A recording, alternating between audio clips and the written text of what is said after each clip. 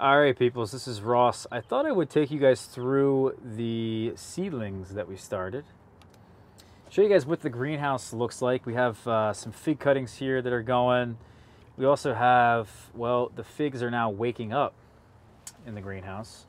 And we've got just overall very good germination. I'm really happy with what we did. Obviously, we're not done. We still have a while to go. That's a pretty good site right there with all the onions. We got the broccoli sprouts done in a microgreen style. We've never done that before.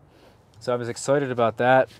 This is maybe only 10 days in or something. And some of this actually isn't even 10 days in. What I did notice with one of the flaws we had, because this is a totally new environment. And when you have a new environment like this, you can really struggle with getting the environment right. So if you, as an example, have too much humidity in here or not enough humidity, the plants, the soil can definitely start to dry out. And that's actually what's kind of been going on. As you can see, it's really obvious that the seedlings towards the back of this bin have germinated reasonably well, but the seedlings towards the front have not. And the reason for that is if you look at the shelving, this part of the tray is actually hanging over the edge, and therefore a lot of that drier air has coming up like this and rising and actually drying out those cells a bit quicker than actually these cells towards the back. So a bit of a nice little learning experience. This guy here has a totally solid bottom, so that wasn't an issue, and it actually has more soil. That's why the germination in that is like perfect. Down here we actually have some melons. These are squash rootstock right here that are coming up. And then I also planted melons that we're going to be grafting onto these rootstock just as a test, just to see how we do, how it's all going to work. I've never grafted annuals like this. Tomatoes, cucumbers, melons. I've never done this before. I'm sure it's not that difficult, but this is a learning experience. Just like starting any kind of seed in this new environment was totally new to me. So we need to make sure we can get this right. This is going to act as a chamber. I'm going to put this plastic over top. We're going to try to increase the humidity to basically 100%. If they're not 100% for about 7 to 10 days when these grafts are healing over, I'm not going to have success. So I need to really pay attention to the humidity within this dome that I'm going to set up, and hopefully we have success. But these are doing their thing. They take some time, unfortunately, to germinate.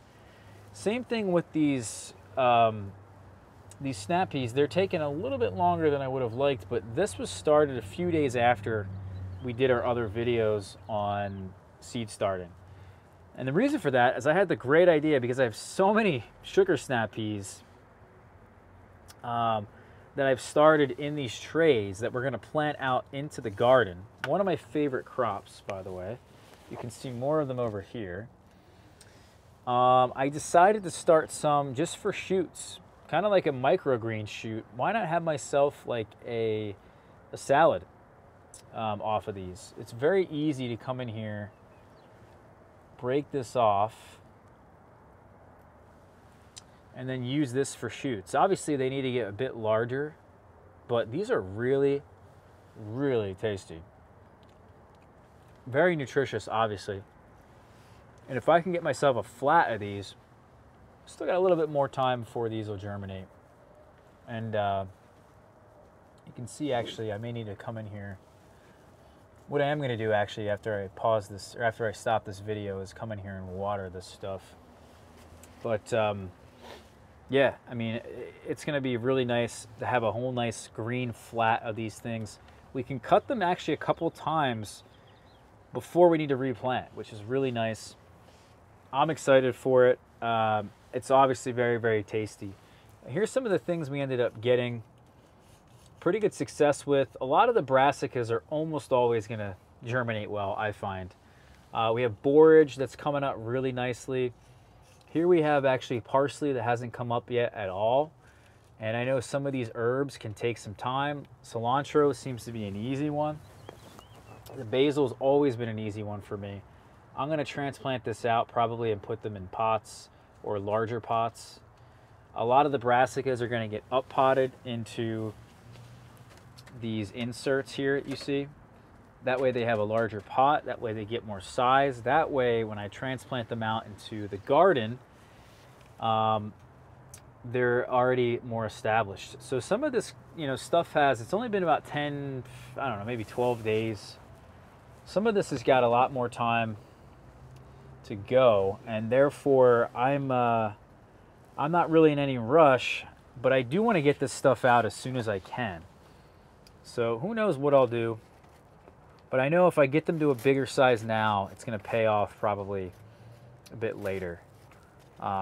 Ideally, I think these guys need to stay not in these cells, but in a larger size, like these inserts, for about a month, maybe 3 to 4 weeks.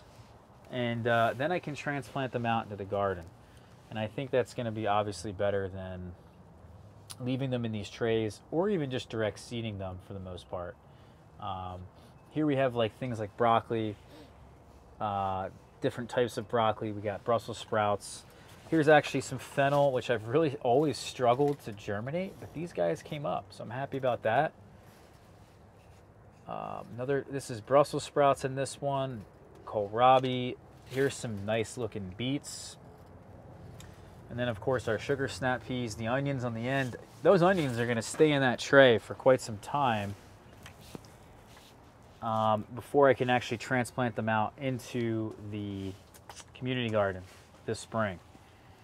And then of course our fig cuttings. We've actually come in here and already watered them.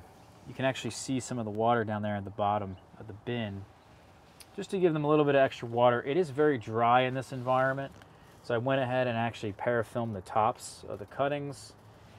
And I also believe because a lot of these cuttings have been sitting outside for probably 4 months since I pruned them and just sitting there on the ground, they're kind of drying out on the ends.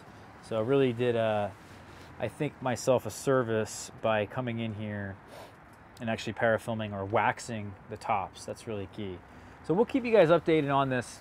There's not a whole lot left to do other than just to wait. We're going to start more seeds for the summer, but we still have some time to go. I still probably have another few weeks. By the time some of these plants get up potted into these inserts and then are going to get transplanted out of here, my summer garden seeds will be started in a very similar way to you see here. So, all right, guys, the wind is telling me it's time to go. We'll see you soon, all right? Take care, and I'll see you guys for the next one. Have a good one.